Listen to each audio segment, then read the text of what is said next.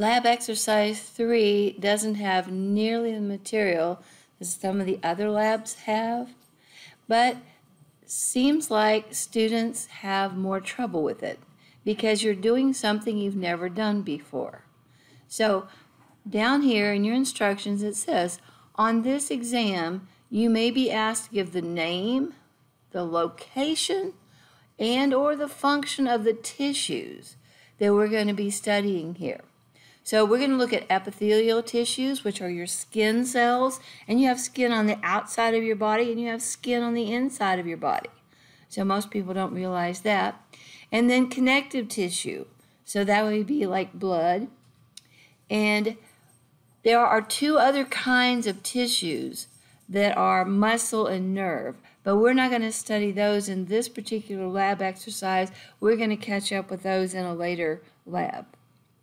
So you're only going to have to look at 12 tissues and know them, know where they are and what they do, but for some reason, I don't know, kids just seem to get them confused. So let's see if I can sort you out on that and help you so that you're not confused.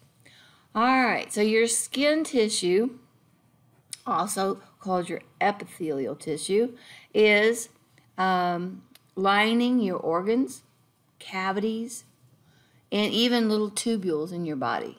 So you have skin in the game pretty much everywhere.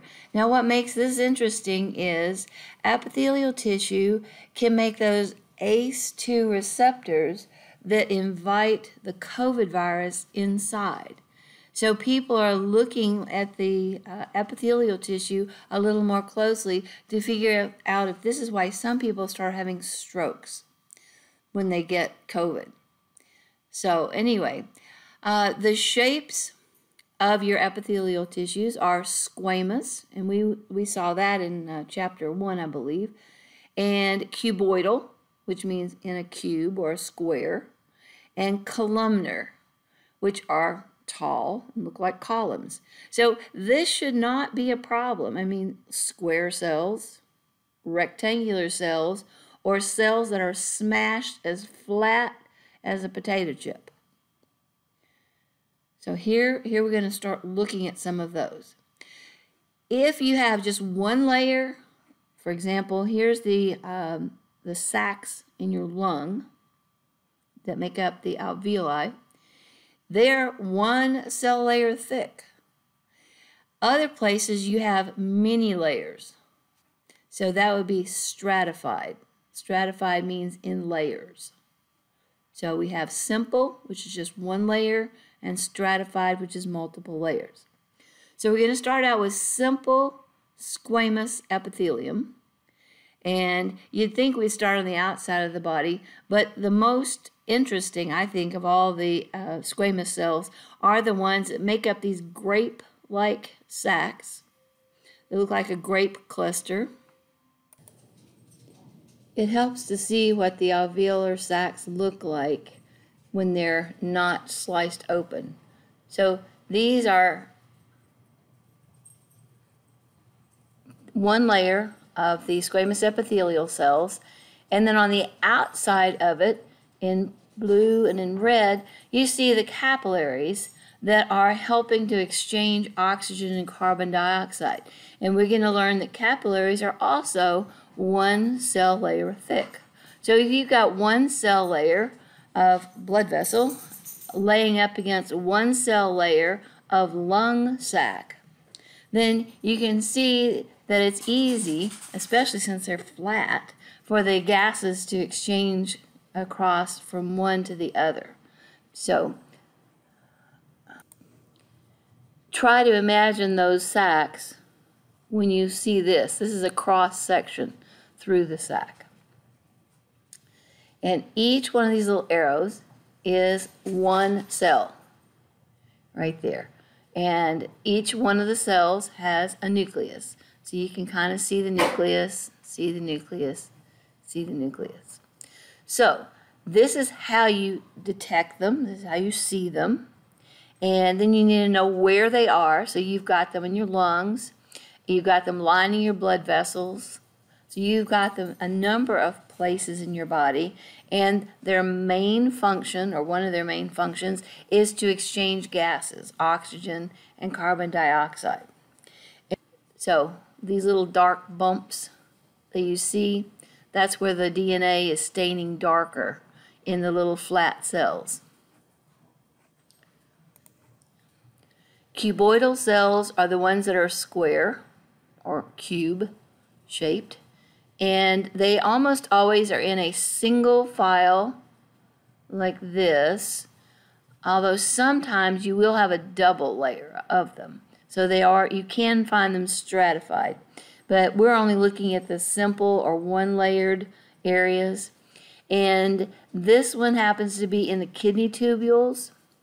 So any place that you're going to be absorbing or secreting, you're going to probably find these square or cuboidal cells. So they're almost always around a lumen.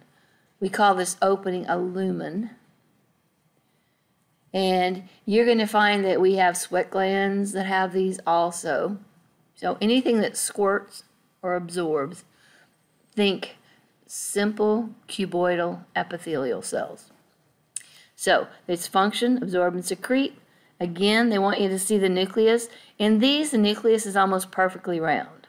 It's not smashed like it was in the squamous. The columnar cells are a little bit harder, but if you look carefully, let's see if I can blow that up a little bit for you.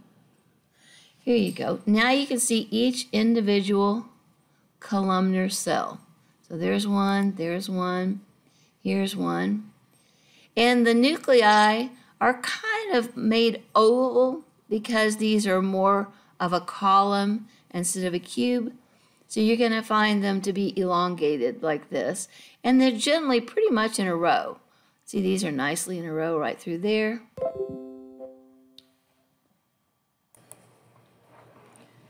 These columnar cells are lining the villi in the jejunum of the small intestine. So when we get into the intestines, we're going to find that the small intestines are divided up into different segments. So this happens to be the jejunum. And some of the things to look for are these things. There's one arrow there, there's one, here's one. These are called goblet cells, and it's literally a sack full of mucus. So if you think about the food that you eat, and it has to slide through your intestines. So if you don't make enough mucus, if you don't make enough snot-like substance, then the food, the bolus of food that you're trying to move through your intestines can get stuck. And this is never a good thing. So you need plenty of goblet cells and you need plenty of mucus to keep everything smoothly flowing along. Now, the other thing that they want you to look at is on the surface of each of these finger-like projections. Here's one finger-like projection, here's one finger-like projection, which is called a villus.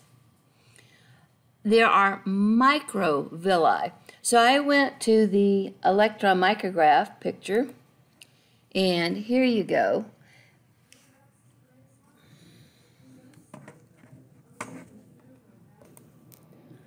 I don't know about you guys, but my Alexa periodically just starts playing random songs or talking about random things, even when I don't mention her name or ask her to do something. So anyway, back to what I was talking about. I went out and I found you a picture of microvilli. But if you notice, you have to go to 20,000 times magnification. And remember, our light microscopes only go up to 1,000, even when you're using oil immersion. So you really can't see the microvilli. So in your lab, you just kind of have to take it on faith that they're there. But the reason that we have microvilli sticking out from our villi is to increase the surface area. So as the food comes down the intestines, it percolates through these little finger-like projections, which are on top of other finger-like projections here. And you absorb a lot of the nutrients. So you want to slow it down, and you want it to have a lot of surface area so that you can absorb nutrients. So that's why it's important to know the microvilli are there, but you have to almost take it on faith because you sure as heck can't see them, except for they stain just a little bit darker right there. So anyway, one of the things that they want you to know are make sure that you know your microvilli, your nucleus, and the goblet cells.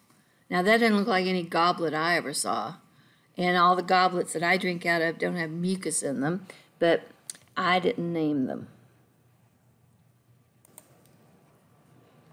Now this slide is easy to confuse with the slide before, if you look at it. So it has the columnar cells, but they're pseudo-stratified epithelium, pseudo-stratified columnar epithelium. So pseudo means fake. Stratified means in layers. So this is actually one layer, but because it's kind of smooshed up and the nuclei are smooshed up and down, it looks like there's more than one layer there, but it is just one layer. So let's blow that up a little bit for you. See if we can get that.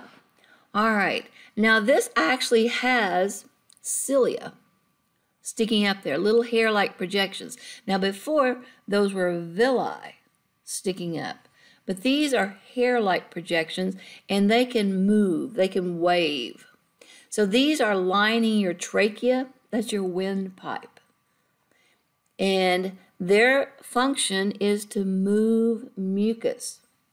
Now the interesting thing, so you see more goblet cells, so you're going to know that you're going to be making some mucus, some snot in through there.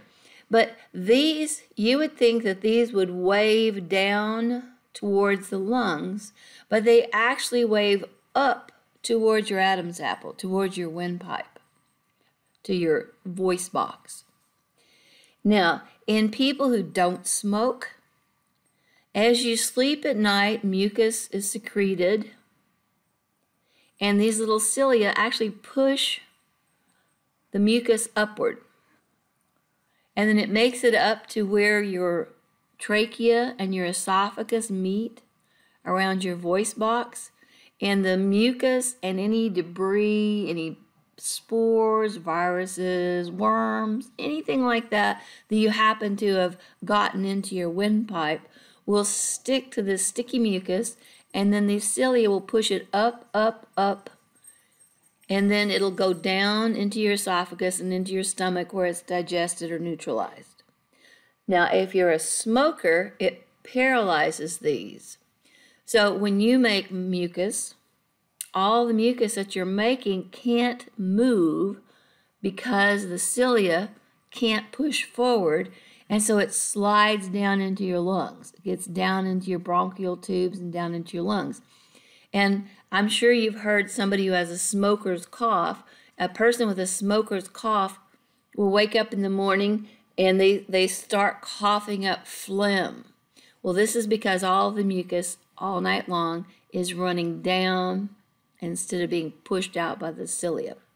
And if you've been smoking for a long time and you look at the trachea, if they put a little tube down your throat and look to see this, you don't even have cilia. They don't even bother making it because as fast as they make it, you've got all that toxic substance in your cigarette that causes them literally not to form. So anyway, if you need a reason not to smoke, there's a good one. Here's a really cool video that I made a while back. This is actually the cilia right here. And there are white blood cells, dust particles, spores. In case you need a good laugh, here's the opening to your trachea.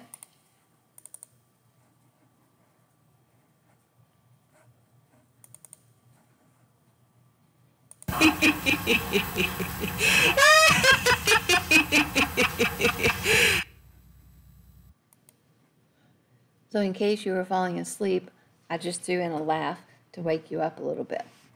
So this is actually one cell. Here's another cell and another cell. There's the basement membrane that they're sitting on, and then there's the top of them with the cilia, and there's the goblet cells. But because it's scrunched up, the nuclei, one's up here, one's down there, and so on like that. So it looks like multiple layers when it's only one.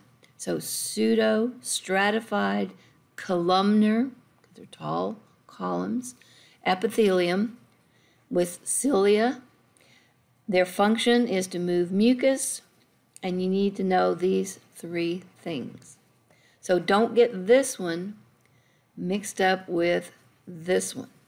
They're also a different magnification, which is also a little awkward. But these have microvilli, which are actually extensions off of the cells. And these have cilia, which are hair-like structures that wave. They do the wave up towards your voice box, which is where that lady was laughing. This is a picture of stratified squamous epithelium. So this is your lining your mouth, lining your esophagus, inside your cheeks, and various other places.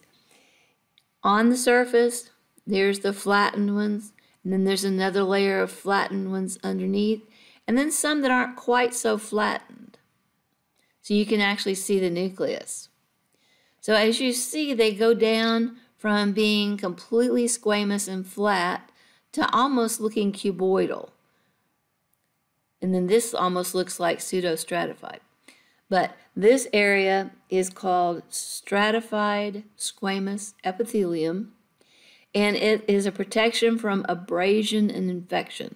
So anything that's trying to invade your body is going to have to make it through all these layers, past all these cells, before it can actually get to some place where there's a blood vessel where it can jump into your body.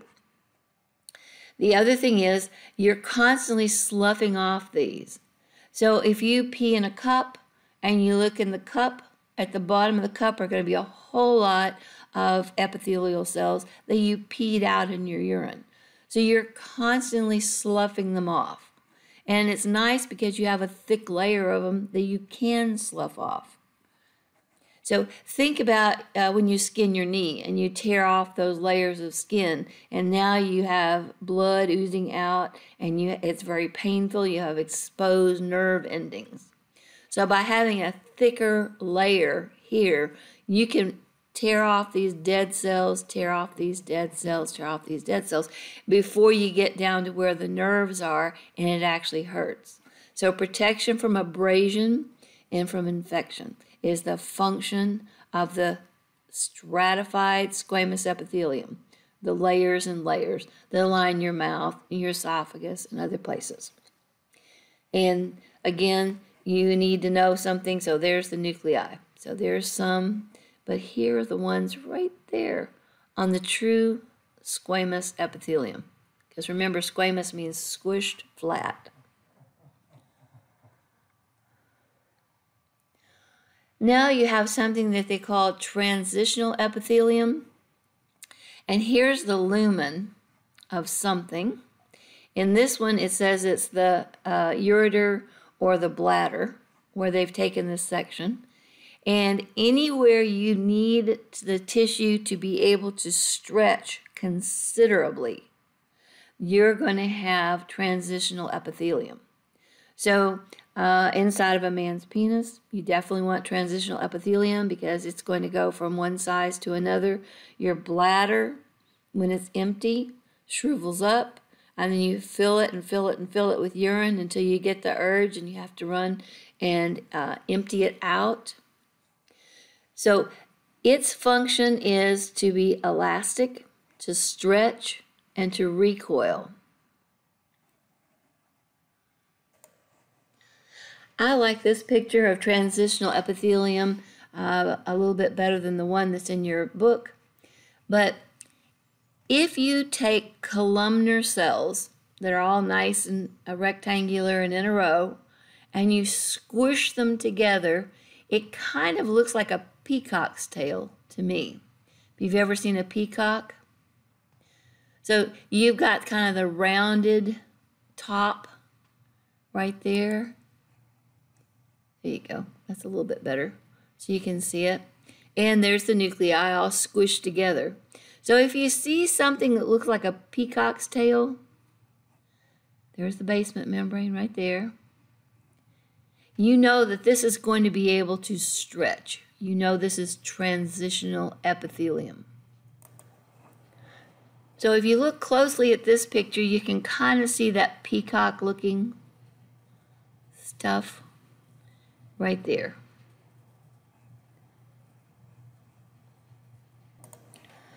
For those taking this course in person, we're going to have a box of slides, and you're actually going to look at a cross-section of a lung. So you can look at the simple squamous epithelium. You can look at it at 4x, 10x, and 40x, and draw what the alveoli look like at each of the magnifications. And then we have the simple cuboidals. So there's a cut out of the kidney, and the kidney, of course, secretes. We know that. You've got you're absorbing stuff out of the kidneys and returning it to the body, and you're secreting stuff into the kidneys. And then you have hormones that the kidney does. So we'll talk more about the kidney later on. But you're just supposed to be able to identify cuboidal. Remember, they're going to be in a circle around a hole, and the hole is called a lumen, L-U-M-E-N. And look at it at 4, 10, and 40. And then the simple columnar, same deal. The pseudo-stratified columnar, which is the trachea. So remember what the trachea had on it? It has the little hair-like things that get the mucus out, unless you're a smoker, and then it lets it pool in your lungs and you cough it up when you wake up in the morning. And transitional epithelium, anywhere you've got a stretch, they're really columnar cells, but they are so scrunched up that they look like a peacock's tail. All right, now we're getting it into connective tissue. So there's 4 types of tissue. There's muscle, nerve, the epithelial, which we just did, and then everything that doesn't fit as a muscle, a nerve, or skin is going to be thrown into the connective tissue. So it's just going to be a hodgepodge of different things. One of the things that they want you to look for are fibroblasts, lymphoblasts, adipocytes, collagen fibers, and elastic fibers. So one of the things that connective tissue has is a matrix. So there's the cell, but it's going to secrete something or have something outside of it besides just the cells. So when we talk about blood, you know that there are cells in the blood, but you also know there's plasma. Now, if you really got down and looked at the plasma, there's all kinds of proteins and hormones and waste and dissolved gases. So it has a matrix, a liquid matrix. But the ones we're going to talk about have either collagen or elastic, or collagen and elastic, as their matrix. So here's one of the first ones. This one should be fairly easy. I mean, this doesn't look like any of the cuboidals or the columnar or the squamous. If you were going to confuse this with anything, you might think, well, that might be the lung, the squamous, but you don't see the nice grape-like clusters. So this is not lung tissue. This is areolar connective tissue. And the first time I saw that, it kind of took me aback. I was like, oh, wait a minute. The areola is that little colored circle around the nipple. So what is this talking about? Well, surrounding almost every organ in your body and underneath all of your skin is areolar connective tissue. So it's kind of a loose mesh of elastic fibers, collagen fibers, and reticular fibers. So you have all different kinds. The bigger, fatter ones are collagen.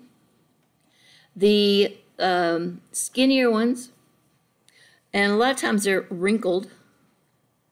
Let's see if we can find some wrinkled ones. There you go. There's some wrinkled ones.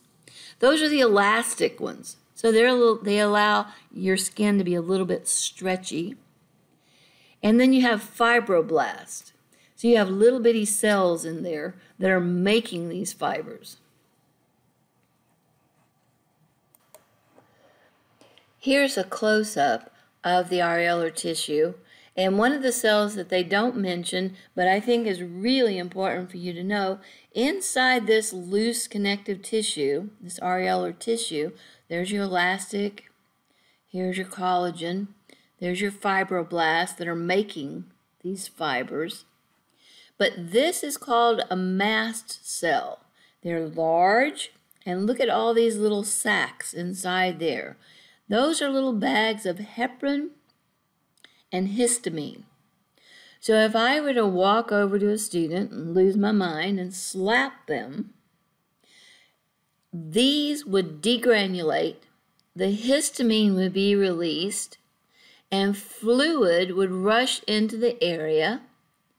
And looking at the student's face, you would actually see the imprint of my hand, because I would have caused all of the mast cells in the areolar connective tissue to degranulate and release the histamine. So it would be red, inflamed, and you could actually see my individual fingers where I caused these to degranulate. So I think that mast cells are interesting, and I do not condone the beating up of students or children, but in the case of talking about hypothetical situations, you've probably seen where someone got hit and it swelled up, and this is why. So if you want the swelling to go down, you take an antihistamine. So this is important. What if instead of getting slapped, the person got stung by a bee? Well, then you'd have the degranulation of the mast cell in the area where the person got stung or a splinter went in, and it'll swell up because fluids will rush in because of the histamine, and the blood will not clot because of the heparin that's being released in that area, and it gives the white blood cells a chance to come in and fix things or to take away the dead cells that were injured when the person got stung or hit or bitten or whatever happened. So where do you find it? Surrounding organs and underneath all of your skin. And its function is to wrap, it's like a soft bubble wrap around different things, to cushion them, to hold them in place. Has defensive cells in there, so there's going to also be, we haven't learned about the immune system, but there are defensive cells in there, and it holds fluids, and it can cause histamine release, which will bring other fluid into the area. So that's some of the functions of it, and it has the collagen, the elastic, and the reticular fibers, and we're going to learn about reticular fibers in just a second. And you should know about collagen. First of all, it's not spelled that way. That one's a typo. It's spelled like this, C-O-L-L-A-G-E-N, and elastic and the fibroblast. So those are the things that they want you to see. All right, now we're getting into reticular connective tissue. Now, if you remember from another lab, we talked about endoplasmic reticulum, and it looks like ladies' purses or fishnet stockings. Now, you're going to have to use your imagination a little bit. Let's see if we can blow this up, make it any better. But also, this is several layers thick, so it's kind of hard to see. But you can sort of see, here's kind of like a cell, not a cell, individual cell, but a chamber. Or what would you call the fishnet stocking? What would you call each of those little holes in the fishnet stocking? So here's one of those. Here's one right there. And they're not uniform. They're not completely uniform. But if you look, you can sort of see them. And hanging off of them, Hanging off of this reticular fibers are immune cells, lymphoblasts. So here we go. You have the dark staining reticular fibers, you have the openings, and then inside the openings, hanging down, you have lymphoblasts and other cells. If you were to take this out, just take a slice out of a person and put it on a slide, it will be brown. So that's one of the characteristics of it. So when you see brown, that's kind of unusual. If you're not looking at skin, you don't usually have a lot of brown tissue. So that should be like a giveaway of what reticular tissue looks like.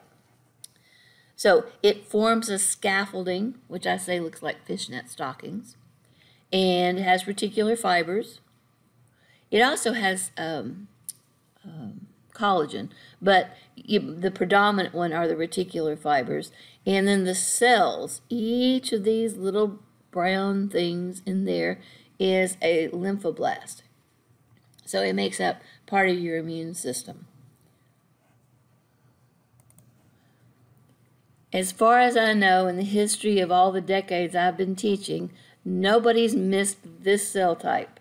This is fat, also known as adipose connective tissue. Adipose connective tissue. It looks like empty bags.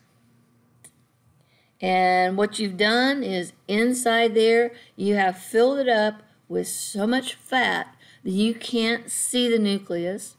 You can't see the mitochondria. You can't see anything except for blobs of fat. Now, if you blow it up, I'll make it a little bit bigger here for you. Here and there, you see something squished over to the side. That's actually the nucleus. Now, if you were going to confuse this with anything, you might confuse it with the squamous epithelium of the alveoli of the lungs. But if you remember that, they were a whole series of little cells, one right after the other with a whole series of nuclei. And if you look around the edge of this, there is no nucleus except that which is one squished over to the side. This one, I don't even see a nucleus. So it must be on the back side of it somewhere. So only rarely will you see a nucleus, but mostly you just see big bags of fat. Now the sad thing is, after you stop being a baby, you don't make more fat cells. You're done. You have the fat cells you're going to have for life, but you have the ability to fill them up and fill them up and fill them up, bigger and bigger and bigger and fuller and fuller and fuller. So it's kind of funny when you look at somebody that walks by and they're like 400 pounds and you think, man, that person has the same number of fat cells I do? I don't think so. But they're much more efficient than you are at filling up those cells with fat. All right, so where are we going to find this? All right, you're going to find this underneath your skin, in your breast, around your eyes, and cushioning your kidneys. So it's nice to have a bag of fat cushioning your kidneys. And you're thinking, well, I don't want fat under my skin. Well, you actually do. Because when you get old, you dissolve the fat that's underneath your skin, and now there's nothing to support the skin, and it wrinkles up and shrivels up, and then now you're all wrinkly and funny looking. So you actually kind of do want layers of fat underneath your skin because it'll stretch your skin out and make your skin look nice and smooth. All right, so there's where you're going to find it, and it functions by storing energy. So you can take that fat and break it down and turn it into sugar, and you can power your body. It is cushioning, so especially your kidneys. You really need your kidneys suspended in a nice soft cushion because your kidneys are very delicate. And the other thing is insulation.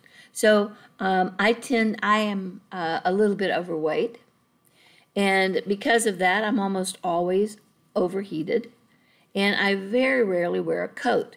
And it always upsets my students to see me walking around in the snow or on ice, and I don't have a coat on.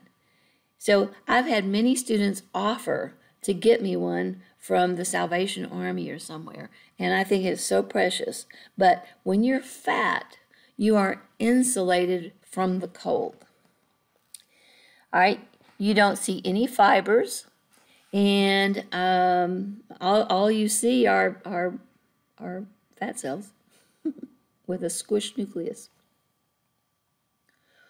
All right, so now we're going to get into the dense regular and the dense irregular connective tissue. So I'm going to show them to you not blown up first, so you can compare and contrast them, and then I'll blow it up so you can see the details a little bit better. So dense regular, it has the collagen fibers pretty much in a row.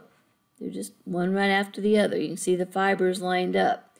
And you're going to find these in your ligaments and your tendons. So if you're eating a piece of chicken or something like that, also you bite into a gristle, this is probably what you bit into, something like this. So it's collagen, and you're going to have little fibroblasts along there that are laying down these collagen fibers through there.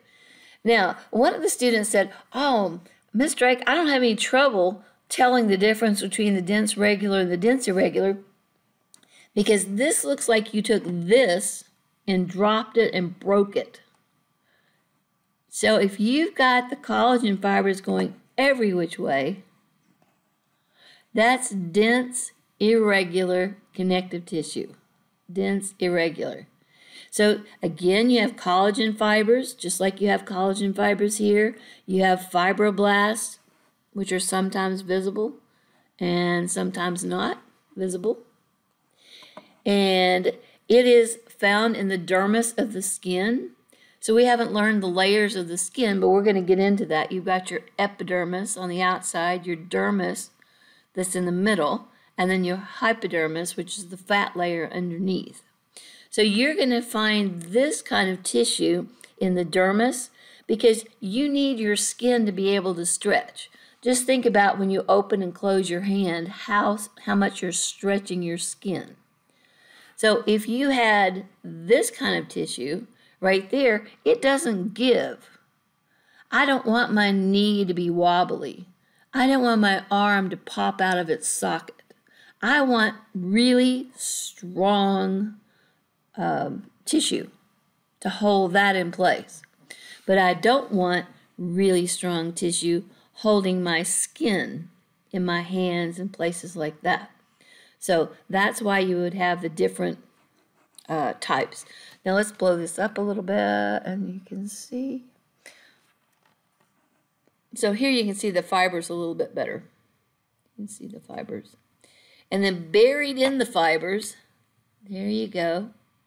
There, and there, and there are the cells, the fibroblasts that are actually laying down more, excuse me, more and more of this stuff.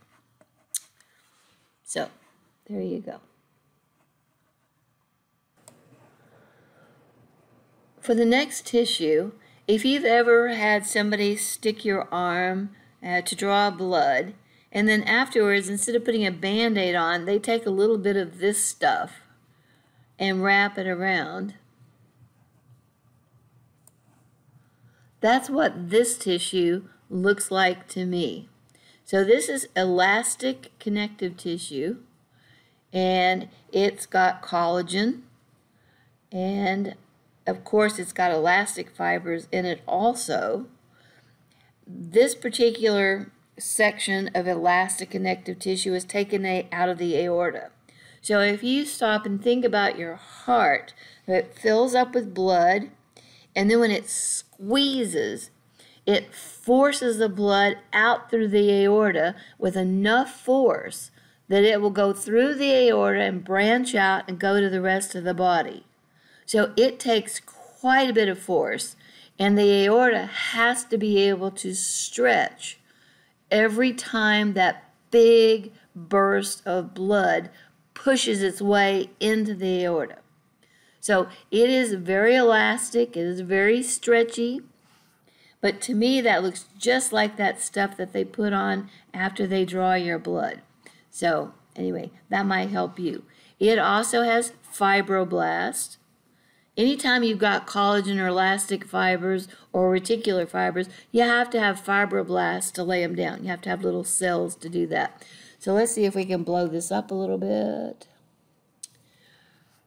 And if you didn't know that's what you were looking at, you would just kind of think that was a shadow.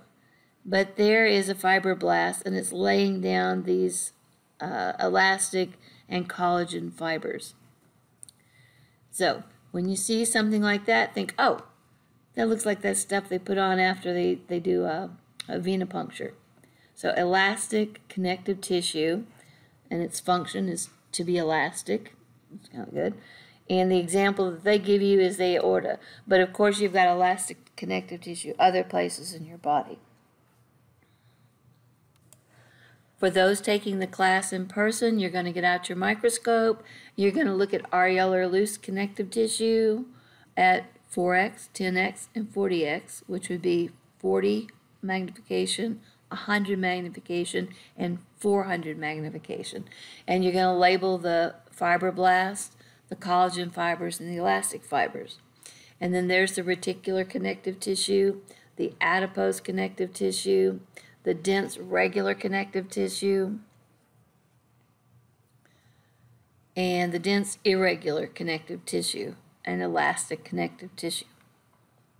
So here's a nice little table, and you can draw what these look like, whether or not there's any layers. When it says simple, there are not layers. Any special features? Well, the special feature about squamous is they are smushed flat, and they have a little teeny tiny nucleus poking up, almost kind of like a fried egg. If you can see a fried egg, the yolk would be the nucleus, and then the white would be the rest of the cell. And you have the squamous epithelium. You're going to put the functions, where you're going to find it, and then go on and fill out your table right there. And that'll make it a quick and dirty study guide. And it'll say, okay, do you really remember where this stuff is? And what kind of fibers do you see? Do you just see collagen? Do you see elastic? Do you see elastic and collagen? Do you see reticular fibers? And that's it for this chapter.